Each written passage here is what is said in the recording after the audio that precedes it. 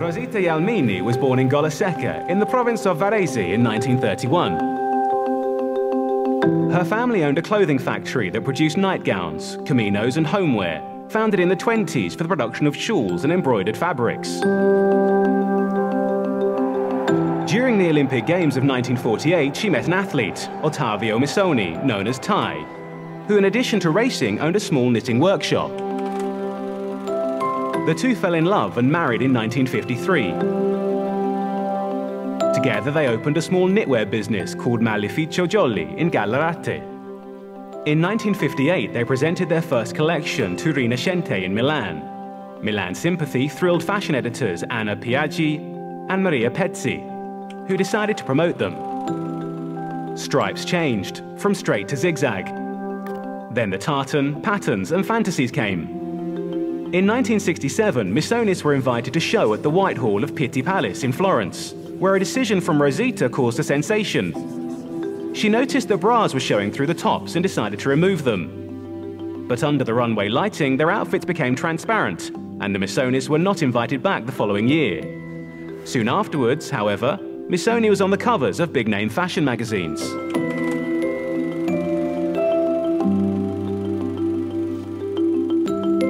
In 1969, Missonis moved into their ideal factory of Sumirago near Varese, far from the railway and from tourism, but close to nature's inspiring colours, and with a great view of their beloved mountain, Monte Rosa. Missoni became famous in Paris thanks to Elle's Claude Bruet, and in the United States thanks to Vogue, the fashion bible headed by Diana Vreeland, who about them said, "These people are geniuses." A Missoni boutique was then opened in the store, Bloomingdale's. The brand gets spectacular reviews from the Women's Wear Daily, the Chicago Tribune, and the New York Times. In 1973, they received the Neiman Marcus Fashion Award. From being a small local production, Missoni becomes a mega global brand. Other stores open in Italy, Germany, Japan, and the Middle East. The production then extends to jewelry and accessories, the new territory of Rosita. The Milan exhibition, celebrating 25 years of Missoni work, is replicated in 1978 at the Whitney Museum of American Art in New York. Then come Missonologia in 1994, and Ottavia and Rosita Story in 1996. In the 90s, Missoni, who has always been inspired by the legacy of artists such as Chagall and Sonia Delaunay, starts finding inspiration in Indian, Guatemalan, and African landscapes and styles.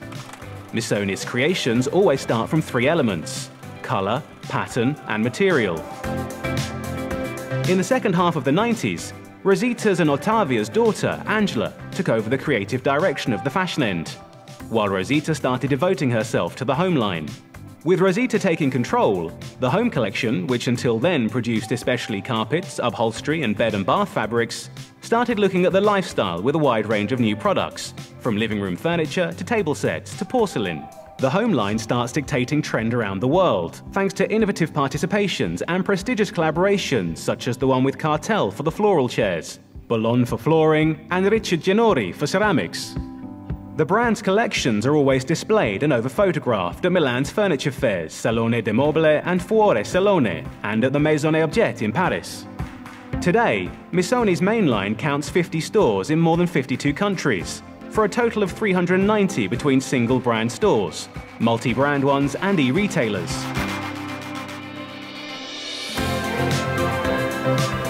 Missoni's fashion style grows globally thanks to the home collection by T&J Vesta, Rosita's brother's company, with its carpets inspired by distant countries and its abstract art influences, such as Klee's paintings. Missoni Home is on sale in 14 countries, with offices and showrooms in Milan, Paris, London, New York, Dusseldorf, Singapore, and Hong Kong. The line is available online worldwide. Missoni designed 5-star hotels in Edinburgh and Kuwait, where Rosita even adds her touch to the menus, chosen with the starred chef Giorgio Locatelli.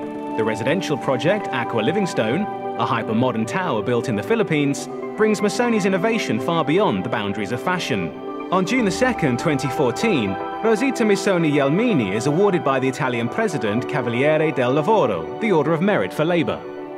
Demonstrating how to transform a local reality into a global triumph, Missoni is today considered a pillar of fashion and style, and an internationally recognized example of a successful company.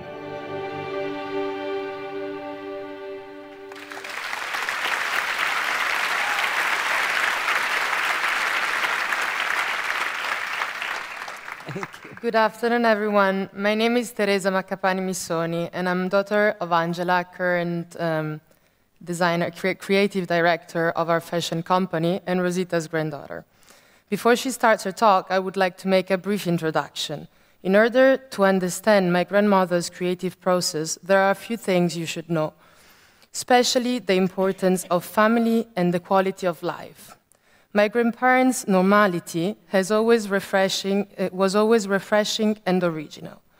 First of all, they decided to work in the place where they wanted to spend their weekends and remained in the countryside. Over the years, as creativity, production, and family and fame increased, they shared tasks and responsibilities. My grandfather Ottavio was more of an artist, and he was in charge of making beautiful patterns, often inspired by the colors of the nature surrounding him. While Rosita had a great passion for fashion that grew up with her and her talent, making Missoni one of the most important and iconic fashion houses. They were an amazing close couple, with the occasional bickering and jealousy that often occurs when you have a strong personality and when you truly love someone. They were called the Missonis, as if they were one identity, tied together by both family and work life. When they asked who was the creator, my grandfather used to say that he was, but Rosita created him.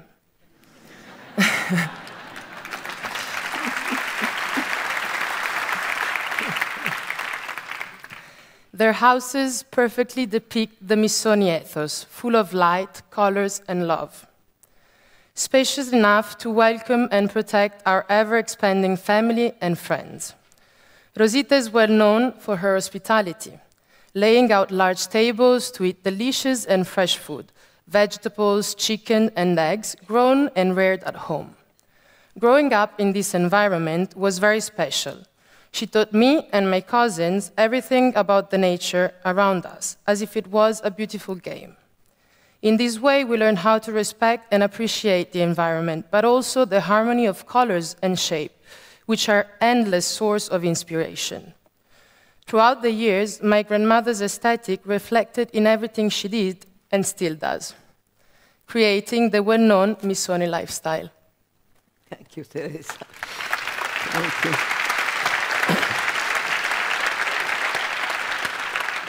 Good afternoon, everybody. Thank you for listening to what I'm going to say, which is my life, which, of course, for many years was devoted to fashion. I grew up in a factory, in a big family, in a patriarchal one. In the 30s, this factory was producing not only shawls and embroidered fabrics like my grandparents did, but also kimonos and pajamas that a lady at that time used to go to the beach, for instance. And so I was born in 1931, so those years, and I grew up among yarns, silks, pattern cutting, and my best game was to go and dig through the waste baskets and take pieces of cloth, which for me were treasures. So, in my grandparents' factory, there was everything, from the dyeing factory to the embroidery, to the pattern cutting, so it was really my school. And of course, fashion magazine from all over the world, which were my other school. And what Teresa called my aesthetics certainly grew up there. So when I had education, I was educated in Italy, in a college of Swiss sisters. Of course, languages was my choice, English and French. At the end of the 3 years period of learning, we were sent, the whole group of pupils was sent to England. It was 1948, the year of Olympic Games. And so I happened to, the sisters were very brilliant. They sent among the castles, the museums, the galleries, the gardens, everything. We had one day at Wembley Stadium for the Olympic Games.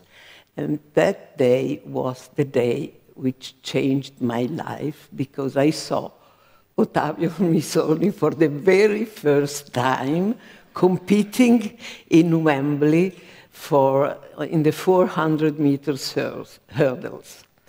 So I didn't know that a few days after I would have had the opportunity to meet him. Friends came, the president of his society, came to take him in college, and we went to Brighton. And we went to Victoria, I was on the train, I was looking to this fantastic guy in front of me. I was 16, I thought he was 21. He was 27. I said, oh my God, it's out of my reach. And then I started looking at him, and I saw he had starting having already gray hair on his temples.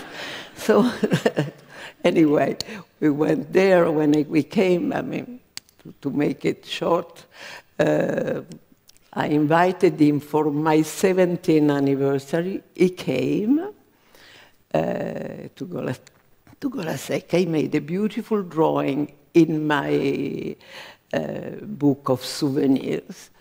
And then, maybe a year after, he came to spend some holiday in my village, always through these common friends. And that was what changed totally my life, because then in '53 we married. He had started a small knitting job in Trieste with a friend, and he was doing track and field clothing, what now is called jogging suits. But Trieste was a place where it was easier to make a ship than to make a sweater. So since I was living and I was working in the factory of my parents and grandparents, we decided we would have married and work in my area. So we started in a small basement of we had 100 square meter apartment and 100 square meter factory. Few years, and then we immediately understood what would have been our work. At that time, our label was Jolly, Magnificio Jolly. And let's say in 1958, we have the chance to deliver to present it was not called collection, it was our samples to La Rinascente. They make an order of 500 dresses, shift dresses. They made up a window, they call us, there is a window with 18 dresses, beautiful sketch by Brunetta, which was a fantastic illustrator.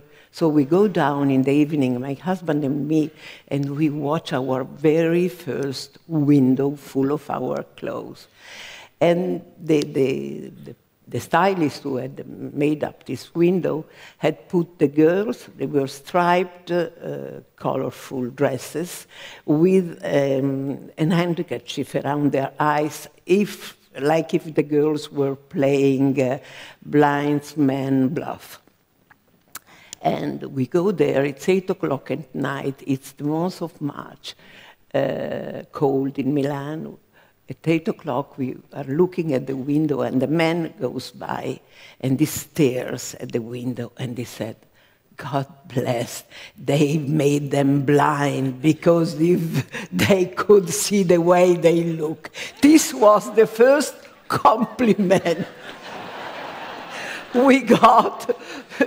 But that was, I mean, a blessing for our future, because from that moment we started, and we cheated when we delivered those 500. Instead of putting the label Jolly, we put a tiny little Missoni label. They were furious. They didn't want to have a name, because it would have been easy to know where they had got the merchandise. But that was the way that it was so successful that they kept them, and that was the start of we were quelli delle righe, the ones who make stripes, but then stripes, zigzags and checks and prints, and then pattern on pattern, till we, in 1970, we put everything together, and we make a collection which was called the Put Together Collection by the New York Times. And it became our code. That was the way. And we still work, and now I am on the home collection, which I left fashion at the end of the 90s, 97. And because my life didn't belong anymore to that, it was no more a pleasure to work. It was a hard job. It was my daughter was working in a factory. She grew up, and she was ready. She was making a collection on her own. I was using her clothes, and then I said, my God, when you are ready, please tell me, because I want to step back. So she came in, I walked out, and for a month I tried to play the grandmother. I had 8 grandchildren, and I was taking them to 2 or 3 days a week at the European school. But then, after a while, I was still going to the office every day, but checking, and of course, thanks and all kind of notes, invitation, and things were for me. And I had also to do obituaries, as usual, as I still do when it happens. And so I said, no, my life cannot be like that. We had already a home collection done with my brothers, the old industry of my family, and which was mainly bed, bath, and rugs and upholstery fabrics. But it didn't have the punch I would have loved to, so I didn't. I knew envy to put them in my home. So I said I could do something with that, because for the home I always had a great passion. And so I spoke to my children, and they said, Mama, talk to your brother if they want you.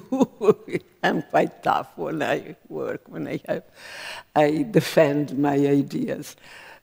So my brother agreed, my family agreed, and in 1997 we showed the first home collection. And a couple of, and we showed it also in Maison Objet, and the season after there were already copies around. So a copy is always an homage. And it means you have something interesting and so worth copying. And you have to step on and keep going. And that's always a challenge. And this job really keeps me alive, keeps me young. Keeps me with my open eyes. And it's such a joy to have had such a life like I have, and to enjoy such a wonderful, wonderful job. The creative process of deciding the difference between fashion and the home is that things you make for the home are meant to last. What you do for fashion, now it lasts not even 4 weeks, then it goes out. I mean, and this is terrible. This is really frustrating. You have to keep going, one collection after the other. I'm so glad that now my total devotion is for the home, and that keeps me alive, young, open-eyed. I'm here and you have such a beautiful country. Thank you for inviting me in Indaba, because I'm really enjoying. I heard so many interesting people talking, and it's so fantastic to be here. And who knows, my head will go on and live, and my brain is regenerated by this opportunity to be here. And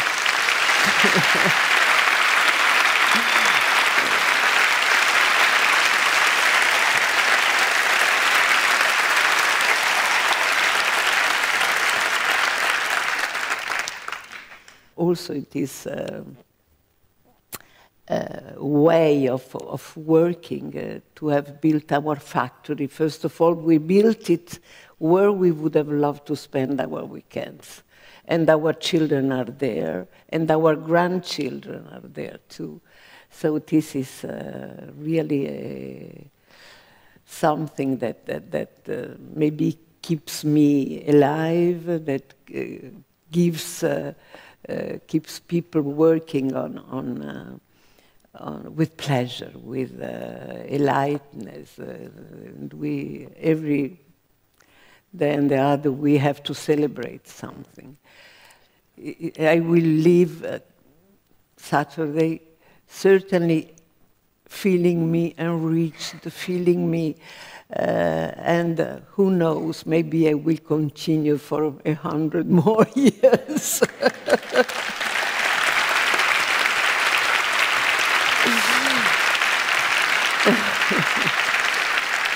Ladies and gentlemen, a very big and warm hand for Thank you. Rosita Missoni. Thank you very much.